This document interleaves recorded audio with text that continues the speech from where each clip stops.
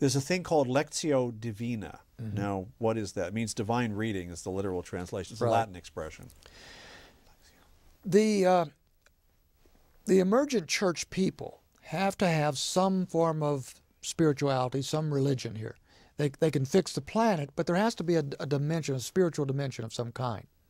So what is that going to be? And that has increasingly become some form of mysticism. In contemplative prayer, you have a mystical form of praying.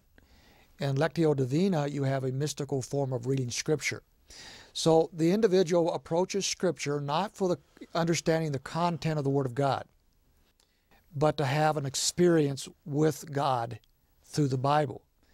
So the whole purpose is changed from understanding Scripture and letting that understanding change our lives to having some kind of an experience with God.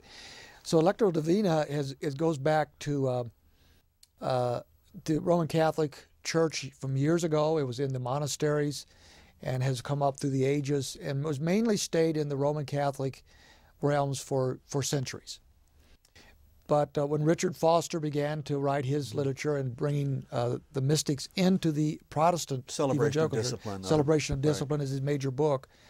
When he began to do that, he introduced to the evangelical community these types of things, Lectio Divina, contemplative prayer, all sorts of mystical practices.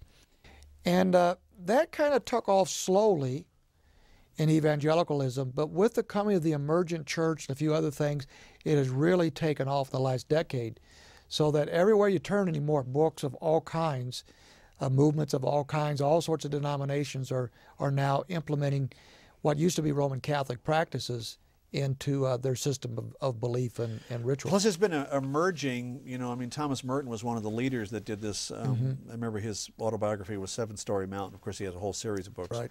And he passed away in 1968, but he began to merge then Buddhist ideas with Christian mysticism as well. So is there a lot of this crossover? There's crossover because the mysticism, although there are some distinctions, there's a lot of similarities in how mysticism works in any religion. Right. They all have the same steps.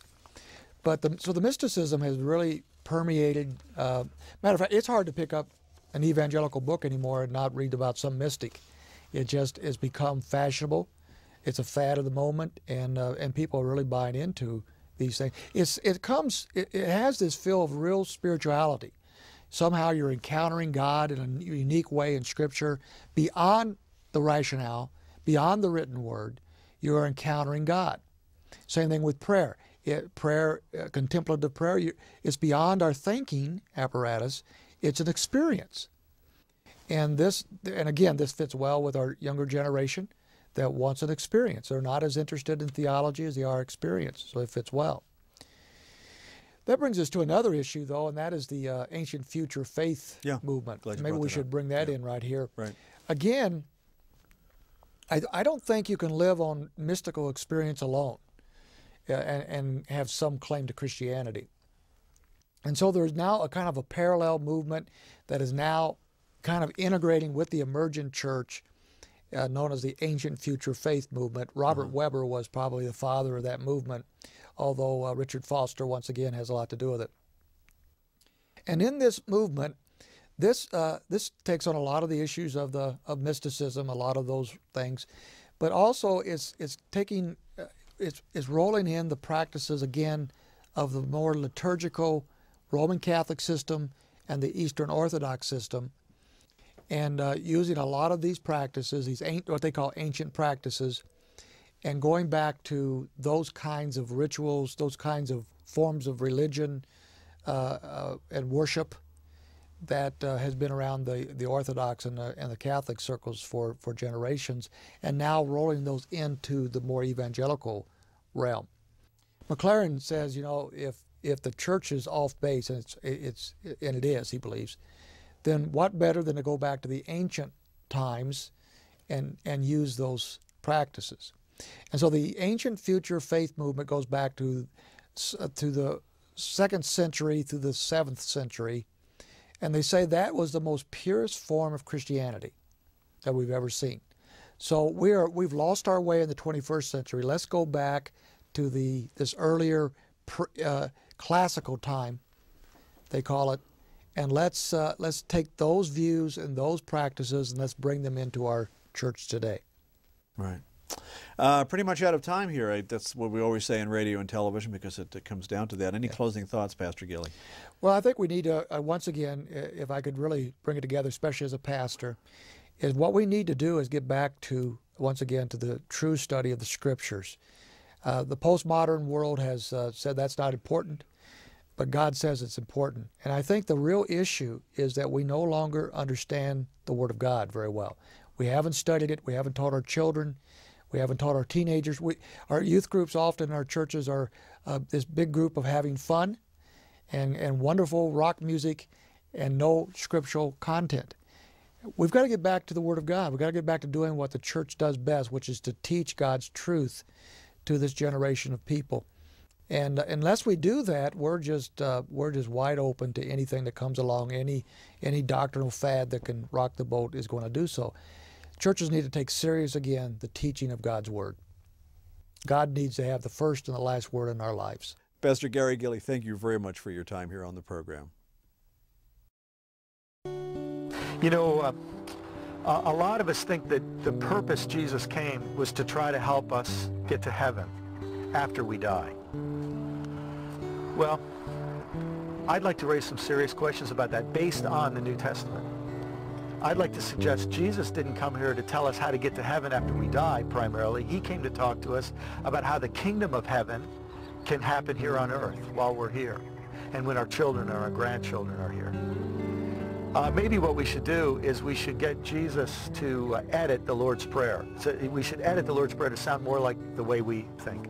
It should say, "Our Father who art in heaven, hallowed be thy name. May we go to heaven after we die.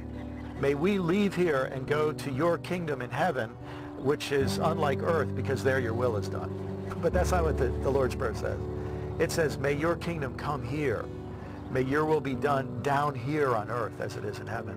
Very different understanding of what Jesus is about when we see his message centered on the kingdom. But what does that mean? What does the kingdom of God mean? Well, it changes the way you look at people who are different. You stop rich, look at the poor in a different way. The poor look at the rich in a different way. People look at people of other races and other religions in a different way. You can't look at someone of a different political party the same way and be faithful to the kingdom of God. The kingdom of God makes you look at creation in a different way. You look at the trees and the sky and the air and the water in a different way.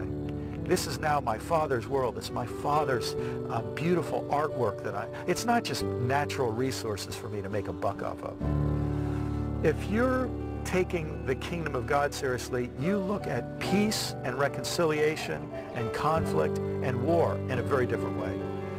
It's easy if you're in the kingdoms of this world to bomb people and kill people and throw them in prison and throw away the key. If you're part of the kingdom of God, you can't treat other people that way. You have to look at it from a new perspective, a new point of view, higher point of view.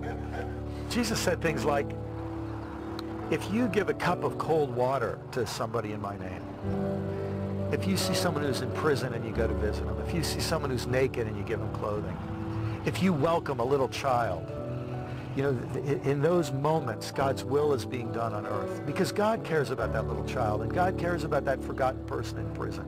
When somebody loves their enemy, they're living by the way of the kingdom. On the human level, people see an enemy and they hate them. You love your friends, you hate your enemies. But when people love their enemies, they're manifesting the kingdom of God. When rich people decide that they're not going to use their wealth and power to keep aggrandizing themselves and improving their own portfolio, but when they reach a point, they say, gosh, I have enough, and there are people in such need. Now I'm going to use my money and my time and my energy and my voice and my vote on behalf of people who are suffering and poor and oppressed and forgotten. At that point, I'm not just a citizen of this world. At that point, I'm acting as a citizen of God's kingdom. I'm living out the way and the teaching and the example of Jesus. Those are some of the things, some of the ways the kingdom of God is a liberating and yet disturbing message for people today.